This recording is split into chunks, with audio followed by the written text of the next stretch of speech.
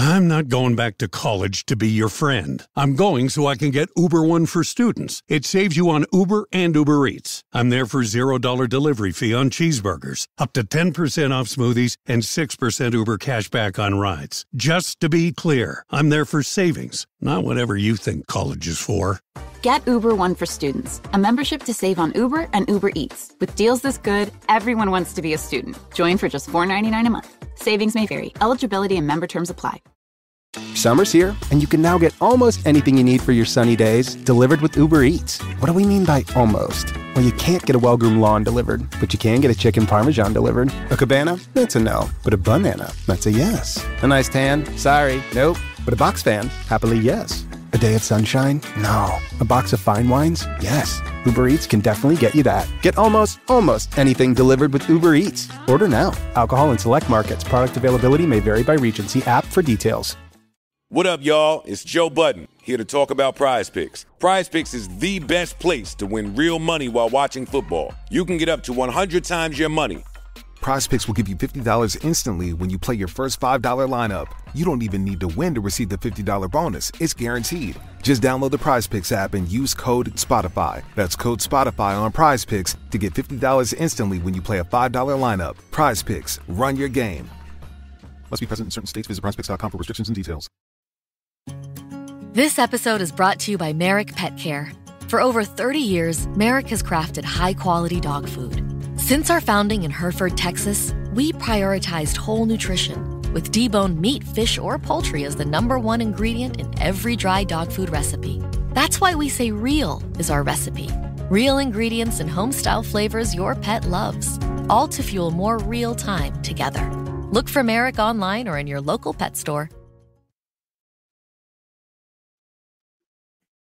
What is up, everybody? Welcome to the Eagles Checkdown, right here on the Eagles Pinpool Podcast Network. I'm your host, Phil Stiefel, bringing you the fastest under 10-minute Eagles podcast every single Monday through Friday, right here on the Pinpool Podcast Network. And it's Overreaction Monday, and the Eagles have won 15-12 against the New Orleans Saints on Sunday afternoon, bringing their record to 2-1. And boy, do we have a lot to overreact to on Overreaction Monday. There's a lot of good, there's a lot of bad, and there's a lot of in between. But all that matters really when it comes down to it is the Eagles won, and they are 2-1 as they get ready to head to next week and take on the Tampa Bay Buccaneers. Guys, again, I'm Phil Stiefel. You can find me on all social media platforms at Bearded Knowledge. So let's dive into the good. Today, we're going to overreact to a lot of the good, a touch of the bad, and we'll get into the finer points as the week goes on. But first and foremost, I cannot do this show without starting the show off and talking about how great the Eagles defense responded to a week's worth of criticism after the way they ended last week against the Atlanta Falcons on Monday Night Football. Literally almost everyone, everybody but Bryce Huff, Jalen Carter, Jordan Davis, Zach Bond, everybody, Quinion Mitchell, Nakobe Dean, Brandon Graham. Is he 35 or is he 25? You wouldn't know based off of the way he played on Sunday. Every single one of them outside of Bryce Huff stepped up their game and performed so well against what was supposed to be this vaunted New Orleans Saints offense. But just look at it this way. The Saints scored 91 points in 2 weeks, the first 2 weeks of the season. The total yards, the Eagles offense put up 460 yards of offense, pretty expected from our Eagles offense. The Saints put up only 219 yards of offense. They were able to control Alvin Kamara. They were able to get pressure. They were able to get off the field on third downs.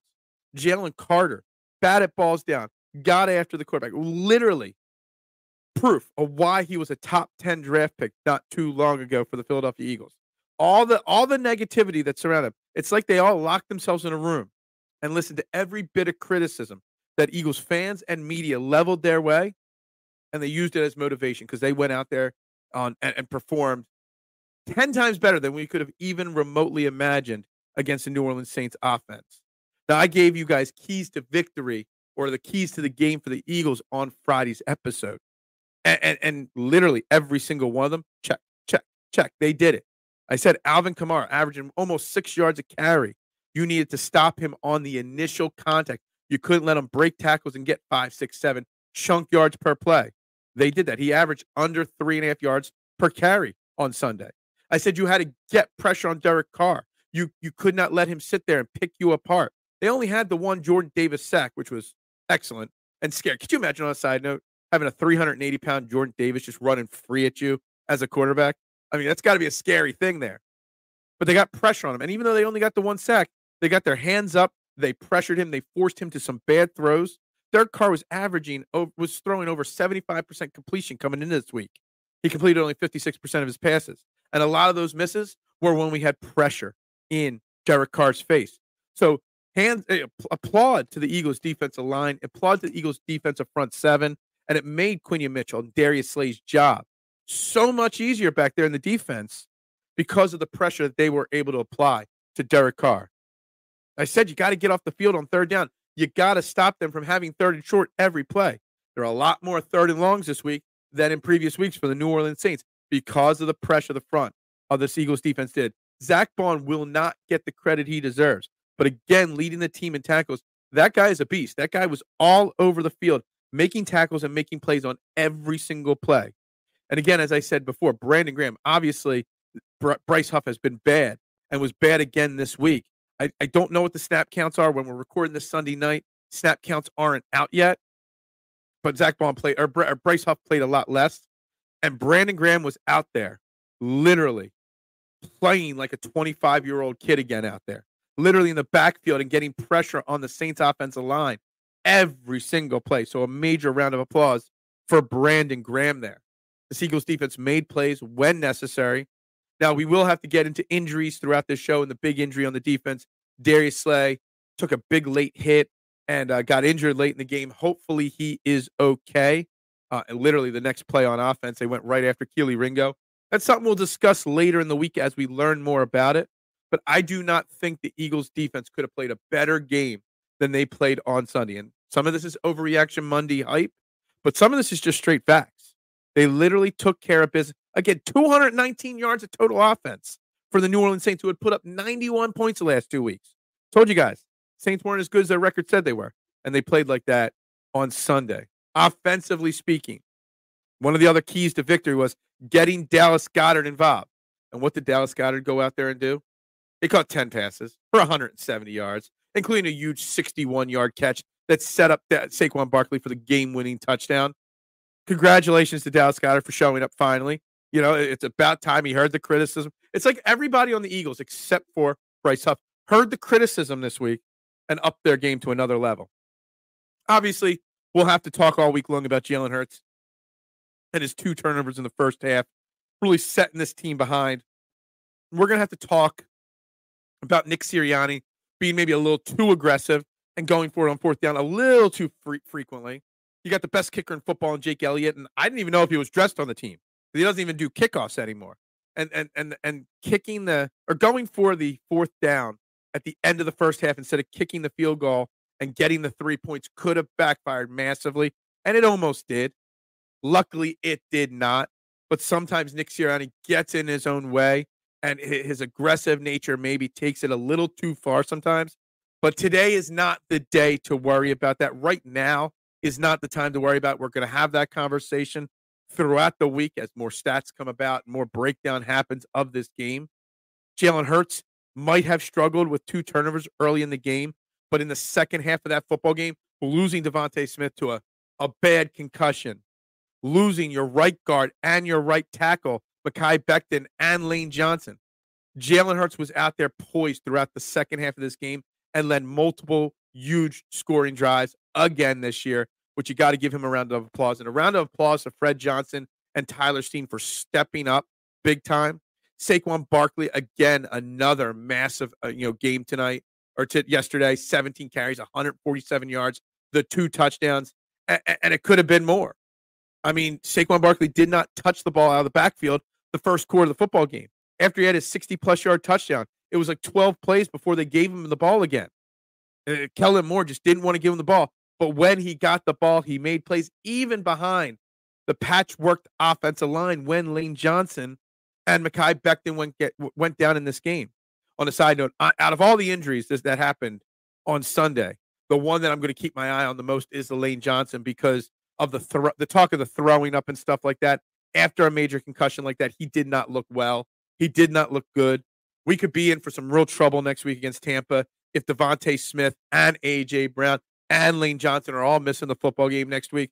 That's something we'll discuss later in the week, but that is something that I'm really, truly concerned about right there.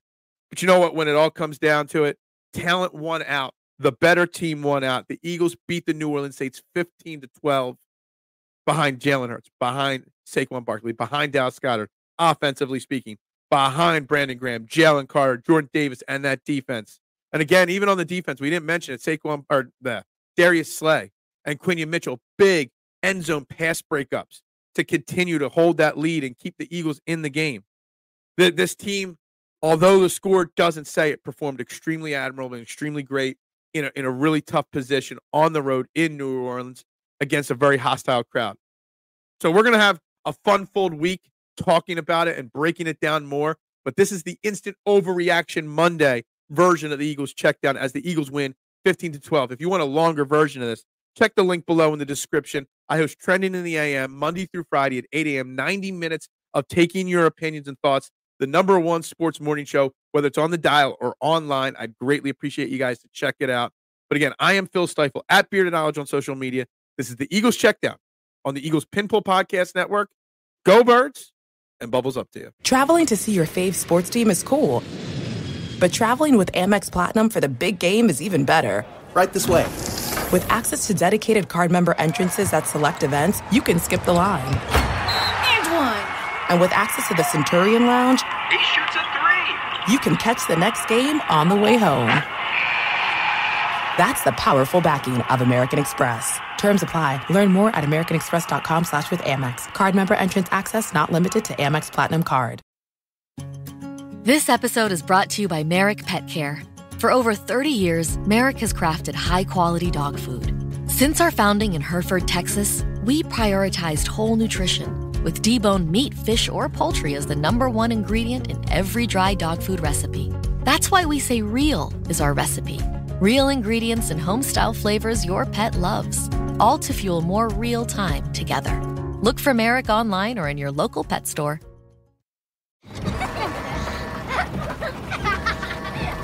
We get it. Distractions happen. That's why we designed the fully electric, full-sized Volvo EX90 with the latest technology to keep you and those around you safe.